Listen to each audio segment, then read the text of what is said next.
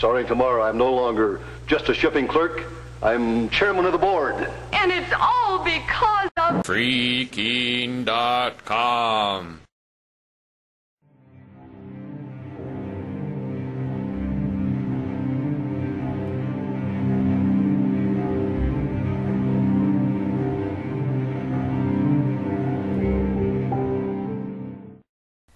You have the presence of these ethnically homogeneous, sort of restive northern states that are forced to send a lot of their wealth to poor southern states. That phenomenon is sort of writ large in the United States, but it was personified in Yugoslavia by one republic, Slovenia, which was the one, the northernmost Yugoslav republic, the only one that was ethnically homogeneous. And I hate having to interject ethnic equations into anything, because to me, ethnicity doesn't mean that much. But I've learned the hard way that it does mean a lot to a lot of other people, and I just can't ignore that.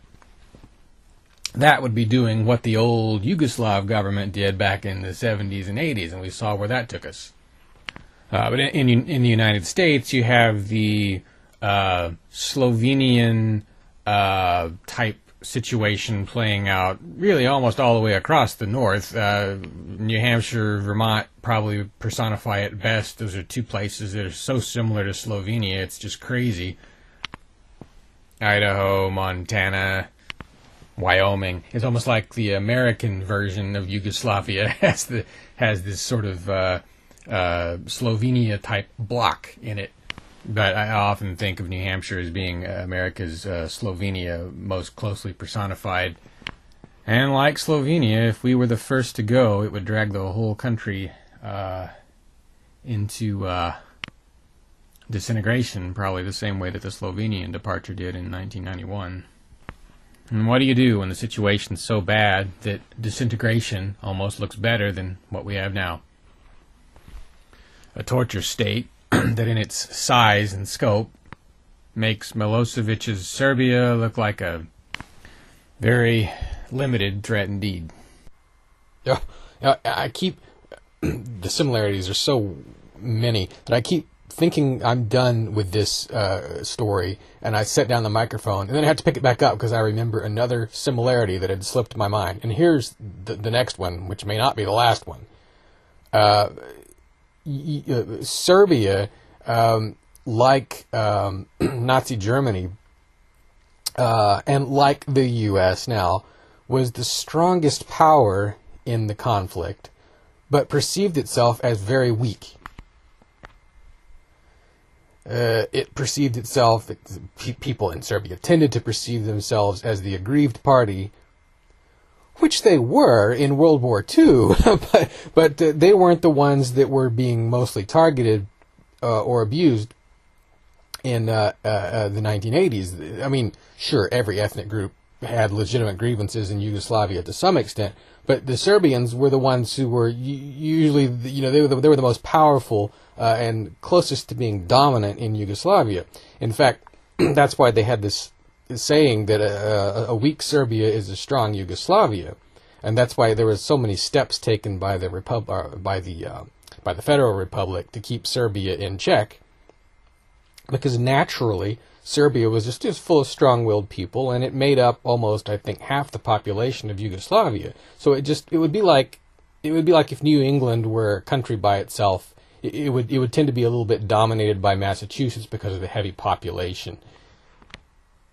But if you add to that, the really terrible conflicts that had occurred just 50 years earlier, or 40 years earlier, and the strong-willed nature of the Serbian people, it just made for a more dangerous mix.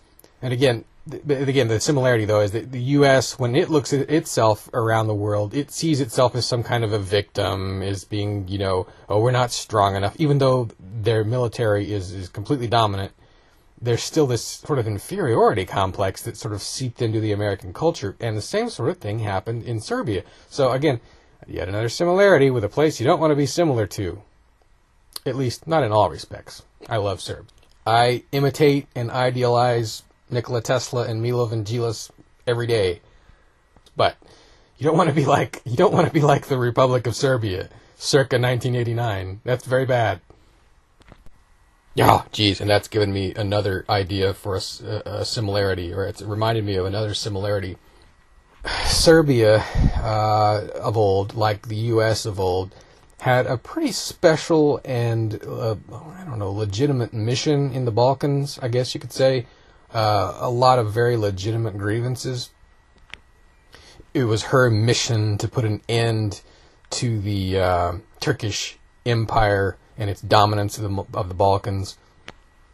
It was her mission to fight very effectively against Austrian tyranny that followed and the German tyranny that followed, to make a stand against expansionist Islam, and even up into the early part of the Yugoslav wars, there was still a legitimate concern and grievance, in the sense that you had the Serbian people about to be flung into many different countries, where before they'd all been in one country, basically. There was nothing wrong with being concerned about this. There might not necessarily have been anything super wrong about having a war to protect Serbian interests, but it was the way that it was done, the fact that it was not really necessary. There was probably other ways to make Serbian aims achievable, and you would still have Serbs living all over Croatia and all over the Muslim parts of Bosnia. They ended up getting themselves kicked out by overreacting to their own concerns. Again, how much of this sounds kind of similar to the U.S.? Perfectly legitimate grievances the U.S. has always had. Traditionally, it hasn't really overplayed its hand, but something just happened. One day the country just went insane, and it was 9/11 mostly. The country just went crazy and went on this 10, 12-year crusade against everybody, just like Serbia. I just hate all these comparisons, but they keep coming to me. Driving in circles around Central Keene, I hurl both insults, angry and mean, against the activists from Free Keene, who wander around thinking as though they were free, and even though they aren't hurting me, I will hate them hatefully, urging their appearance in the penitentiary, although that expense would be charged to me. I'm starting to feel somewhat confusedly.